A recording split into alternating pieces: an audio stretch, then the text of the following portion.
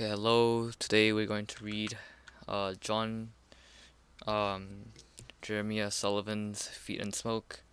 If I mispronounce anything, forgive me as I cannot speak. Okay.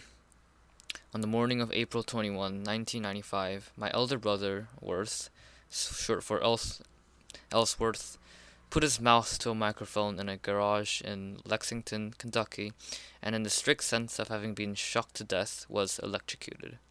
He and his band, the Moviegoers, had stopped for a day to rehearse on their way from Chicago to a concert in Tennessee, where I was in school. Just a couple of days earlier, he had called to ask if there were any songs I wanted to hear at the show. I asked for something new, a song he'd written and played for me the last time I'd seen him, on Christmas Day. Our holidays always end the same way, with the two of us up late drinking and trying out our tunes on each other. There's something biologically satisfying about harmonizing with a sibling. We've gotten to where we communicate through music, using guitars the way fathers and sons use baseball as a kind of emotional code. Worth is 7 years older than I am, an age difference that can make brothers strangers. I'm fairly sure the first time he ever felt we had anything to talk about was the day he caught me in his basement bedroom at our old house in Indiana, trying to teach myself how to play Radio Free Europe on a black Telecaster he'd forbidden me to touch. The song I had asked for, Is It All Over, was not a typical moviegoer song. It was simpler and more earnest than the infectious pop rock they made their speciality. The changes were still unfamiliar to the rest of the band, and Worth had been about to lead them through the first verse, had just learned forward to sing the opening lines. Is it all over? I'm scanning the paper for someone to replace her, when a surge of electricity arced through his body, magnetizing the mic into his chest like a tiny but obstinate missile, searing the first string and fret into his palm and stopping his heart. He fell backward and crashed, already dying. Possibly you know most of this already. I got many of my details from a common source, an episode of Rescue 911, the reality show hosted by William Shatner, that aired about 6 months after the accident. My brother played himself in the dramatization, which was amusing for him, since he has no memory whatsoever of the real event. For the rest of us, his family and friends, the segment is hard to watch. The story Shatner tells, which ends at the moment we learn that my brother would live, is different from the story I know. But his version offers a useful reminder of the danger, where medical emergencies are involved, of talking too much about miracles. Not to knock the word, the staff at Humana Hospital in Lexington called my brother's case miraculous, and they've seen any number of horrifying accidents and inexplicable recoveries, but it tends to obscure the human skill and cool-headedness that go into saving somebody's life. I think of Liam, my brother's best friend and bandmate, who managed not to fall apart while he cradled Worth in his arms until help arrived, and who'd warned him when the band first started practicing to put on his Chuck Taylors, the rubber soles of which were the only thing that kept him from being zapped into a more permanent fate than the one he did endure. I think of Captain Clarice Jones, the fireman and paramedic who brought Worth back to life, strangely with 200 joules of pure electric shock, and who later responded to my grandmother's effusive thanks by giving all the credit to the Lord. Without people like these and doubtless others whom I never met and Shatner didn't mention, there would have been no miracle. It was afternoon when I heard about the accident from my father, who called and told me flatly that my brother had been hurt. I asked if Worth would live, and there was a nauseating pause before his "I don't know." I got in the car and drove from Tennessee to Lexington, making the 5-hour trip in about 3.5 hours. In the hospital parking lot, I was met by two of my uncles on my mother's side, fraternal twins, both of them Lexington businessmen.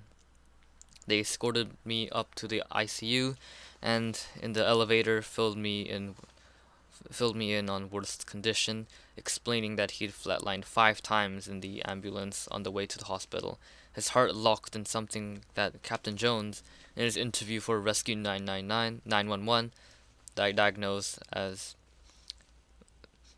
acetol, which Jones described as just another death-producing rhythm. As I took him to mean, my brother's pulse had been almost one continuous beat, like a drum roll, but feeble, not actually sending the blood anywhere. By the time I showed up, his heart was at least beating on its own power, but a machine was doing all the breathing for him. The worst news had to do with his brain, which we were told displayed 1% activity, vegetable status. In the waiting room, a heavy-set nurse who looked to me in her 60s came up and introduced herself as Nancy.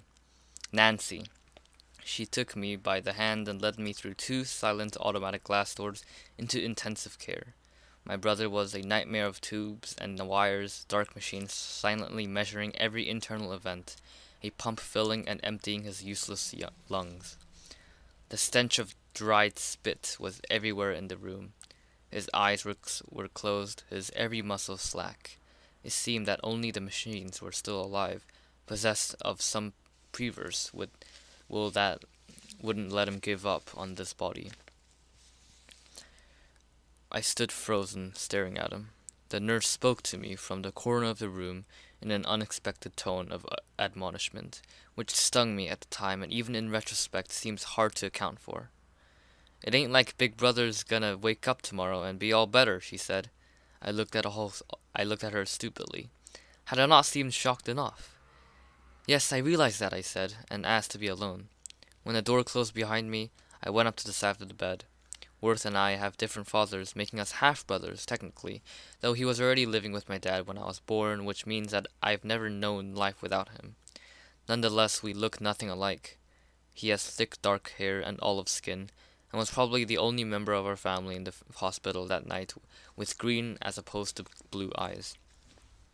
I leaned over into his face. The normal flush of his cheeks had gone white, and his lips were parted to admit the breathing tube.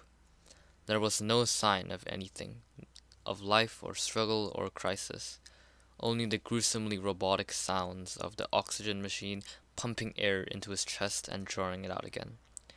I heard my uncles, their voices composed with strain, telling me about the 1% brain activity.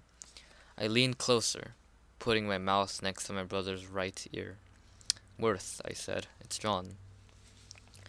Without warning, all 6 feet and 4 inches of his body came to life, wrestling against the restraints and what looked like 1,000 invasions of his orifices and skin. His head reared back and his eyes swung open on me. The pupils were almost non-existent. They stayed open only for the briefest instant, focusing loosely on mine before falling shut. But what an instant! As a volunteer fireman in college, I had once helped to pull a dead man out of an overturned truck, and I remember the look of his open eyes as I handed him to the next person in line. I'd been expecting pathos, some shadow of whatever had been the last thought to cross his mind, but his eyes were just marbles, mere things. My brother's eyes had been nothing like that.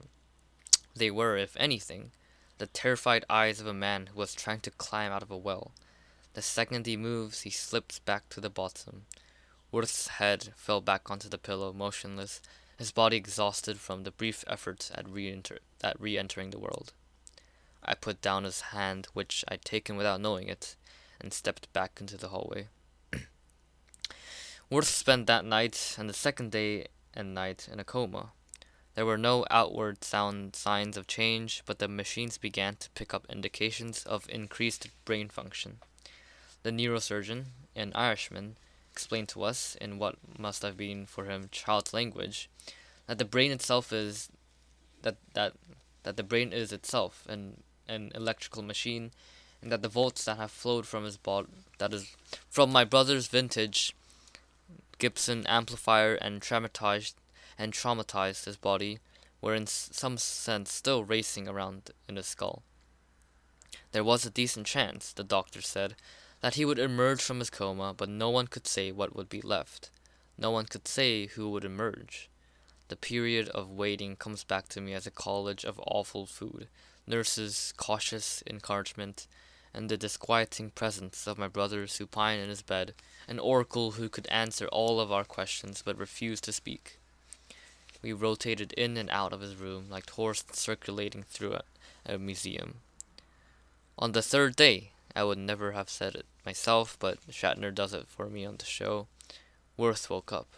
The nurses led us into his room, their faces almost proud, and we found him sitting up, gingerly resting on his elbows with heavy-lidded eyes, as if at any moment he might decide he'd like the coma better and slip back into it. His face lit up like a simpleton's whenever one of us entered the room, and he greeted each of us by our names in a barely audible rasp. He seemed to know us, but he hadn't the slightest idea what we were all doing there or where there might be, though he did come up with theories on the last point over the next 2 weeks.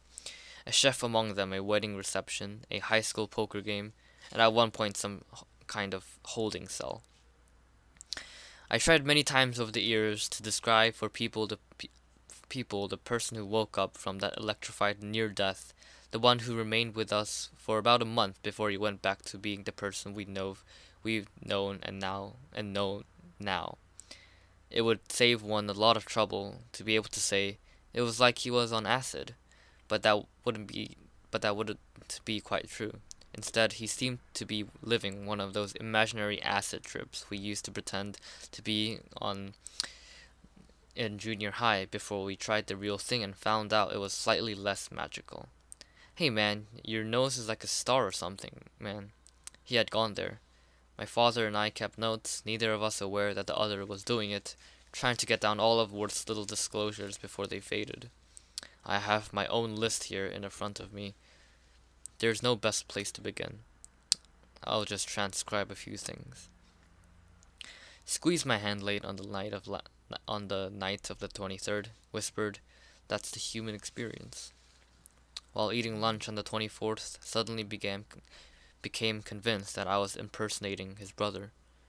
Demanding to see my ID, asked me, why would you want to impersonate John? While I protested, "But Worth, don't I look like John?" he replied. "You look exactly like him. No wonder you can get away with it." On the last day of the 25th, stood up from his lunch, despite my attempt to restrain him, spilling the contents of his tray everywhere, glanced at my hands tight around the soldier's shoulders, and said, I am not repulsed by man-to-man love, but I'm not into it." Evening on the 25th, gazing at my own toes at the end of bed, remarked, "That would make a nice picture. Feet in smoke." Day of the 26th, referred to heart monitor as a solid congealed bag of nutrients. Night of the 26th, tried to punch me with all his strength while I worked with Dad and Uncle John to restrain him in his bed, swinging and missing me by less than an inch. The IV tubes were tearing loose from his arms. His eyes were terrified, helpless. I think he took us for fascist goons. Evening on the 27th. Unexpectedly jumped up from his chair, a perplexed expression on his face, and ran to the wall, rubbed palms against a small area of the wall like a blind man. Turned, asked, "Where's the piñata?" Shuffled into the hallway. Noticed the large nurse walking away from us down the hall. Muttered, "If she's got our piñata, I'm gonna be pissed."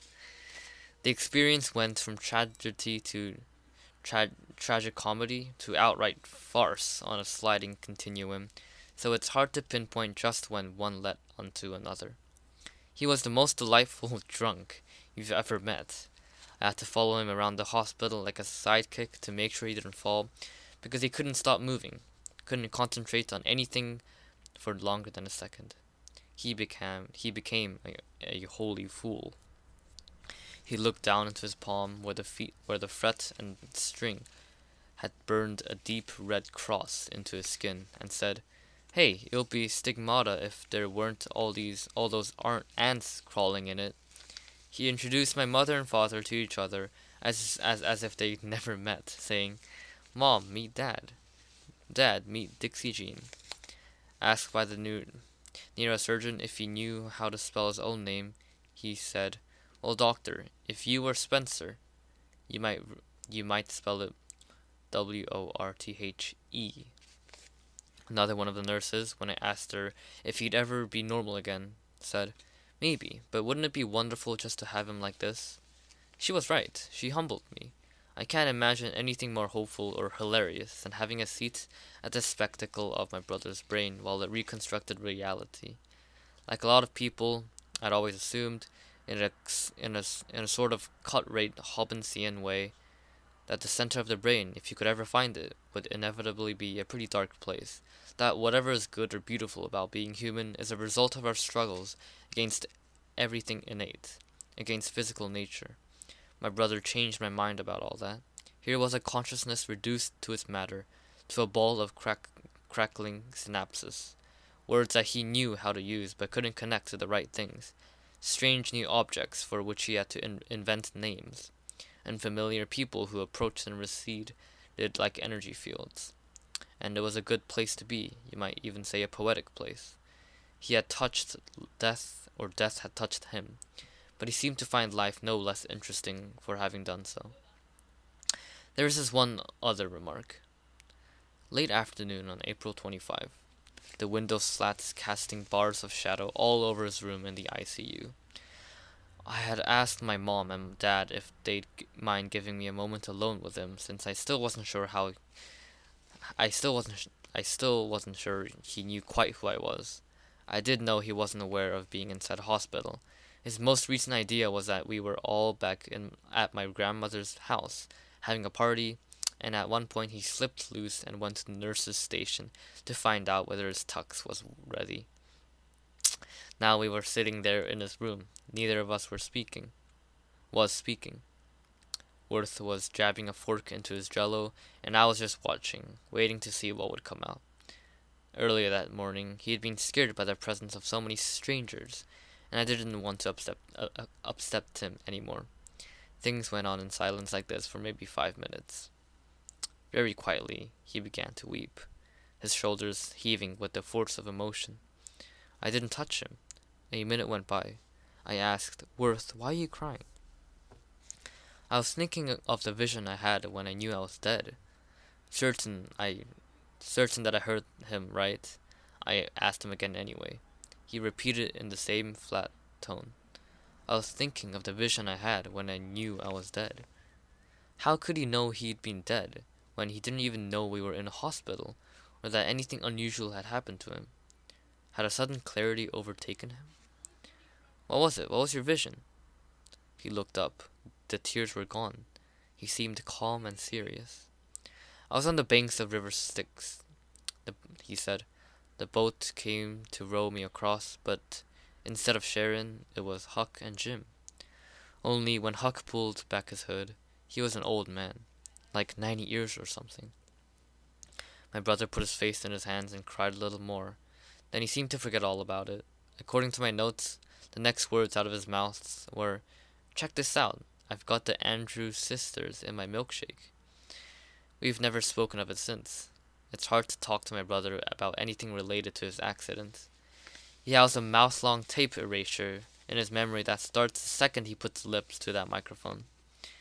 He doesn't remember the shock, the ambulance, having died, coming back to life. Even when it was time for him to leave the hospital, he had managed only to piece together that he was late for a concert somewhere, and my last memory of him from that period is his leisurely wave when I told him I had to go back to school. "See you at the show," he called across the parking lot. When our family gets together, the subject of his accidents naturally bobs up, but he just looks at us with a kind of suspicion. It's a story about someone else, a story he thinks we might be fudging just a bit. When I can't sleep, I still sometimes will try to decipher that vision. My brother was never much of a churchgoer. He proclaimed himself a deist at age 15, but had been an excellent student of Latin in high school. His teacher, a sweet and brilliant old bun-wearing woman named Rink, drilled her classes in classical mythology. Maybe when it came time for my brother to have his near-death experience, to reach down into his psych, and pull up whatever set of myths would help him make sense of the fear. he reached for the ones he had found most compelling as a young man. For most people, that involves the whole tunnel of light business. For my world, the underworld. The question of where he got Huck and Jim defeats me. My father was a great Mark Twain fanatic. He got fired from his only teaching job he ever had for keeping the first graders in at recess to make them listen to records of an actor reading the master's works. And he came up with the only clue. The accident had occurred on the 85th anniversary of Twain's death in 1910. I'm just glad they decided to leave my brother on this side of the river. And that was Sullivan's Feet in Smoke. Thank you for listening. Sorry I cannot speak.